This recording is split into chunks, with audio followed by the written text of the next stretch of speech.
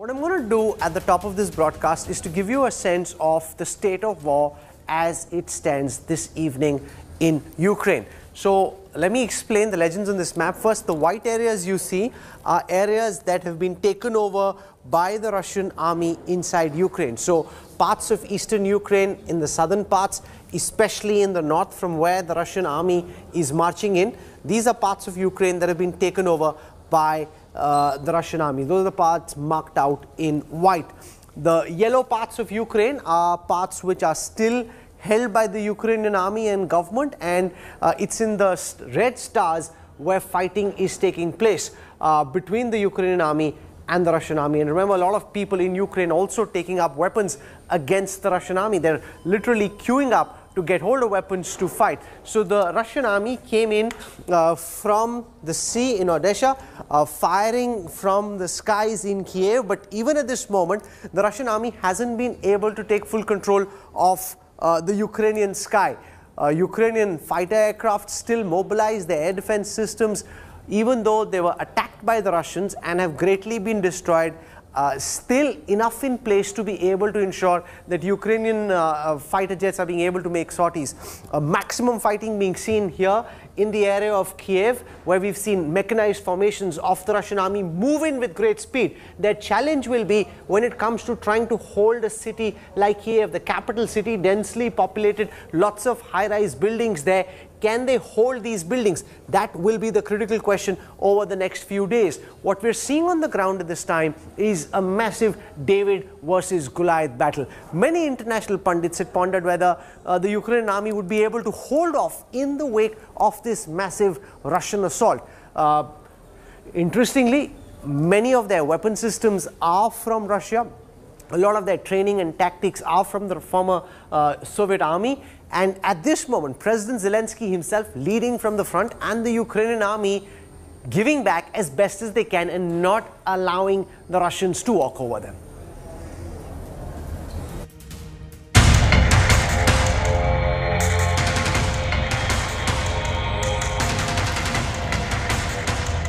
Ukraine, a country under siege, much smaller than the invading force.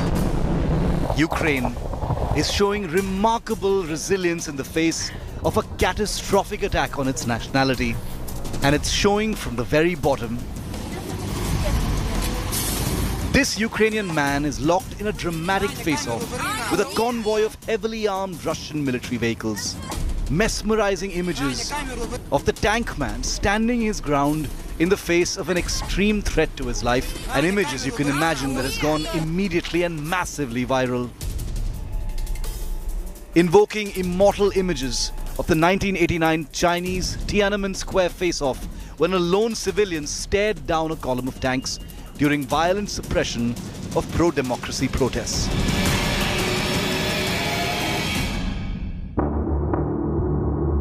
The invasion of Kyiv, Ukraine's capital, by a powerful nuclear-armed and expansionist neighbor. Ukraine facing Armageddon, outgunned, outmanned, but far from outmaneuvered.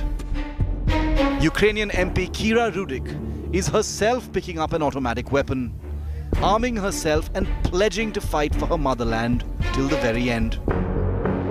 This is the first time I ever picked any weapon. What did you do with the weapon? Are you training to use that weapon right now? You've put out this picture which has inspired a lot of people. What did you do with the weapon? Are you training how to use it now? Yes, I'm training along with my troop. We are training to be able to use it and to protect ourselves against Russian soldiers. Russians didn't capture a single major city in Ukraine. Another member of parliament from Ukraine told India Today that her aging father in his 70s is also picking up a rifle. Blitzkrieg has failed. Just an hour ago, I talked to my dad, and he's getting ready to join the territorial defense. So people are standing in line to join, unlike Russians who are just trying to get out of this. So this is a very different situation for the Ukrainian and Russian army. Audio of a dramatic standoff between Ukrainian forces on a last stand guarding the Snake Island and Russian troops has also emerged as a tale of last stand bravery. replying to the Russian warship which tells them to surrender, the defiant and brave Ukrainians are heard saying, "Go yourself." Even ordinary citizens are arming themselves to take on the invading force. As air raid sirens ring through the skies, Ukrainians are calm and queuing up at military recruitment centers. Всім доброго ранку, українці. Led by their resilient president, who refuses to abandon the capital Kyiv, Ukraine claims it has killed over 1,000 Russian soldiers and downed numerous Russian jets and choppers. The fog of war means none of these claims can yet be corroborated. It's an unequal fight between a David and a Goliath, but Ukraine is ready for its last stand against a military behemoth. And these images of heroism, grit, patriotism and pride are lasting testimony. With Gaurav Sawant in Ukraine, Bureau Report, India Today. President Zelenskyy of Ukraine dialing Prime Minister Modi. Geeta Mohan joins us, our Foreign Affairs editor. She has the inside track on this conversation. Geeta, we know that Prime Minister Modi expressed anguish over the Russian invasion. Lots of talk globally about India not being part of the UN resolution against this Russian invasion. Give us details about the specifics of the conversation between these two world leaders. Well, the very fact that Zelenskyy is dialing all world leaders, trying to become part of the European Union, asking NATO for membership, and now calling up Prime Minister Narendra Modi is one thing. That is that the UNSC resolution had 3 abstentions, Rahul: India, China, and the United Arab Emirates. Very crucial for Zelenskyy and Ukrainian administration to have India on board. Why? Because India is an important partner of Russia, and that's why the entire conversation between the two sides was specifically on having India on a Ukraine side at the United Nations Security Council, because it does not only talk about the aggression by Russia, but also action against Russia. Having said that, look at the messaging from the Indian side. They are continuing to maintain that dialogue and negotiation is the only way forward, that the Indian administration and Prime Minister Narendra Modi were very, very upset with what's happening. There needs to be a cessation of violence. But beyond that, there was no commitment from the Indian side to really going ahead and pressing that button when it comes to saying yes and in favor of any UNSC resolution. Russia, Rahul, is a very important and a sensitive partner, stands by India at the very same forum where we see other partner countries when they come up and put out resolutions, to move resolutions against India. So a very sensitive matter for India. India is trying to toe the middle line, but over here, the West is looking and watching what India is doing. So a very tough position for India, a very important conversation between the two leaders, but certainly no headway in terms of India changing its stance. Geeta Mohan, thank you for joining us. Former heavyweight boxing champion Vitali Klitschko and his equally famous brother have taken up arms to defend their country, Ukraine, which is under attack right now. Many citizens, in fact, coming out to the support of the Ukrainian army in a bid to do whatever it takes to push back the Russian army.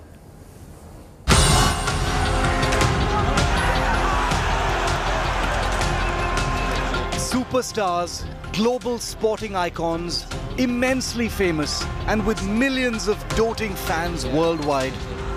They once donned boxing gloves to bring laurels to their country and to the world. Now former heavyweight boxing champion Vitali Klitschko and his equally famous brother are taking up arms to defend their native motherland, Ukraine. I'm calling to all the international partners to observe this tragedy that is happening nowadays in Ukraine and this senseless war, which is not going to have any winners but losers. Amidst all-out war on their nation unleashed by mighty Russia, the champion boxer and his brother and fellow Hall of Famer Volodymyr Klitschko are ready.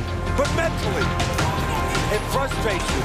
Vitali Klitschko has been the mayor of Ukraine's capital Kyiv since 2014, and he now says he's ready to fight. describing working with police and military to support critical infrastructure and keeping essential supplies like gas, electricity and water running. Друзі, дорогі кияни, ніч була складною, але російських військ в столиці немає. Ворог намагається прорватися в місто, зокрема зі сторони Гостомеля, Житомира. Там агресори знешкоджені. His brother, former heavyweight champion Vladimir Klitschko, enlisted in Ukraine's reserve army earlier this month, saying that his love for his country compelled him to defend it. We must stay united against this aggression, against Russian aggression. Don't let it happen, continue happening in Ukraine. Don't let it happening in Europe and eventually in the world. United we're strong. Support Ukraine. The immensely famous brothers are among countless Ukrainian civilians responding to the call of their motherland to protect, save and battle for honor and freedom. Bureau Report, India Today. Hannah Shelest joins us this evening from Odessa, the port city which is under fire. In fact, she reported shelling noises behind her. We've got Dakota Wood joining us from the Heritage Foundation in Washington, D.C. for a perspective from America. Hannah, to you first. Can you describe what you're picking up from Odessa where you are?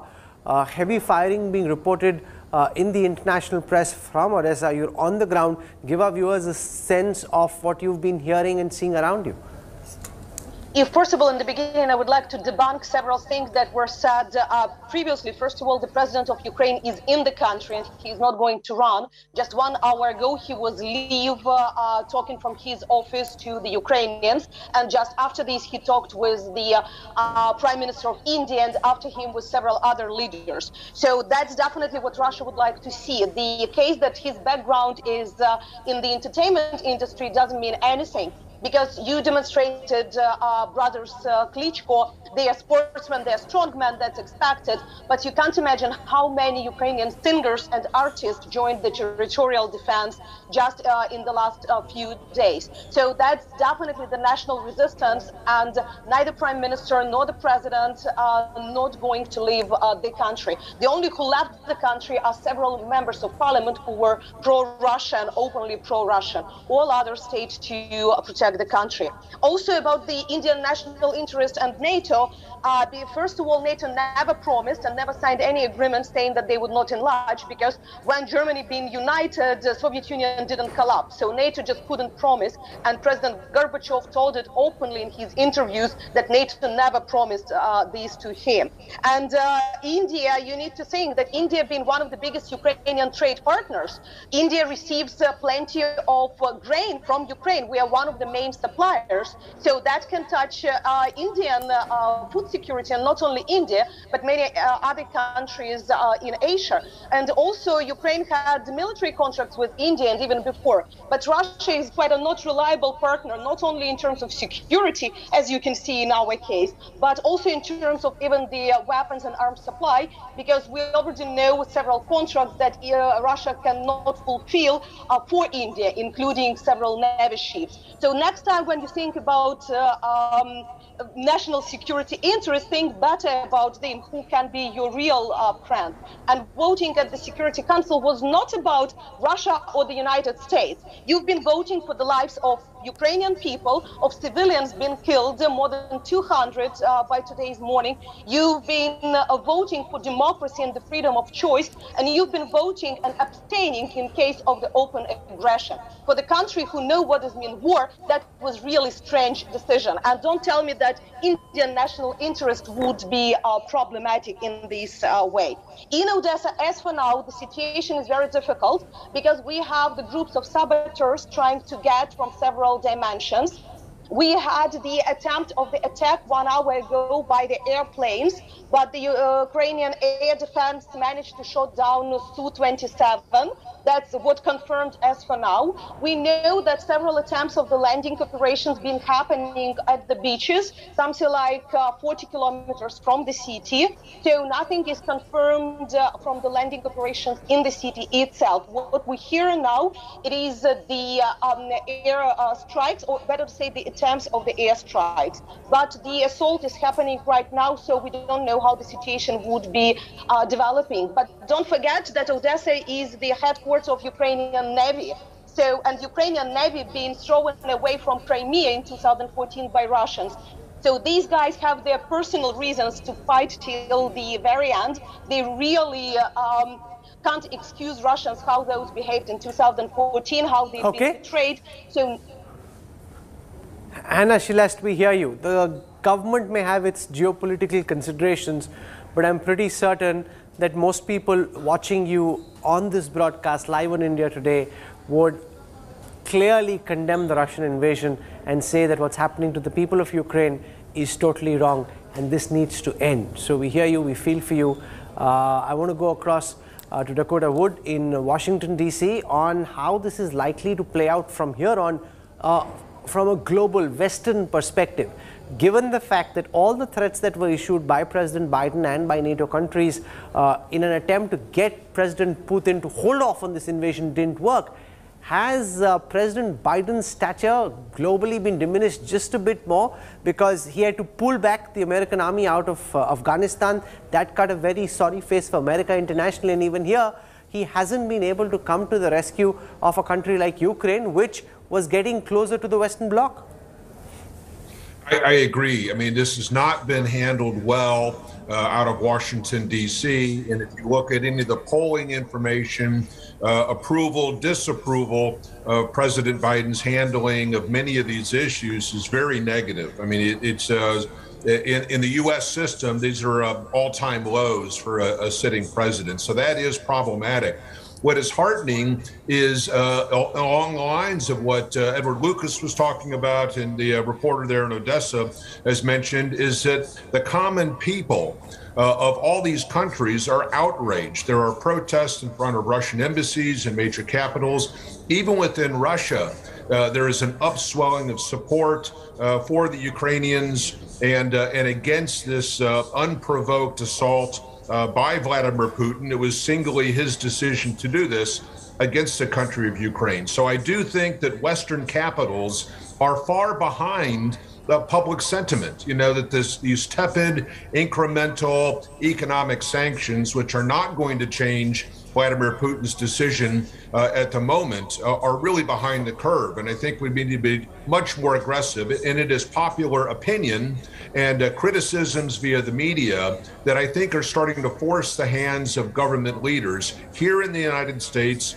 and in other Western capitals, for instance, in Germany and in France and in the United Kingdom. So hopefully this upswelling of support, flowing munitions and anti-platform weapons, anti-air and anti-ground equipment types weapons will really help the Ukrainians to sustain their efforts. So it's an amazing example.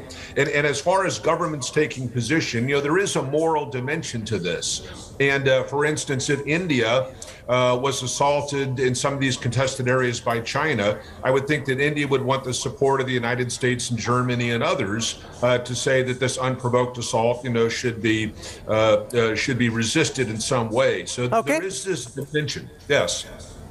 Dakota Wood and Anna Shelest for joining us from Washington, D.C. and from Odessa in Ukraine. Thank you very much. We hope to keep coming back to you over the course of our coverage of this Russian invasion of Ukraine, completely unprovoked invasion by President Putin. I want to go across now to Business Today's senior editor, Abha Bakaya. She was on her way to the World Mobile Congress in Barcelona and was diverted en route to Medkia at the Ukraine-Poland border. So she's currently at the Polish border with Ukraine. Abha, give our viewers a sense of what you've been seeing around you all through the day. What's the number of people trying to cross over from Ukraine into Poland? What kind of facilities have been made? Can anybody just come in, or how are Polish authorities allowing people to come in from Ukraine? Okay, well, the border is completely open on the Polish side, Rahul. The blockage or the time lag is actually happening on the Ukraine side. I mentioned this because of one particular instance, which is of a whole group of Indian students who have been frantically trying to reach and make communication with the embassy on this side. The embassy has done whatever it can but the lag is actually from the Ukraine side. That's just one example, although things seem to be picking up now.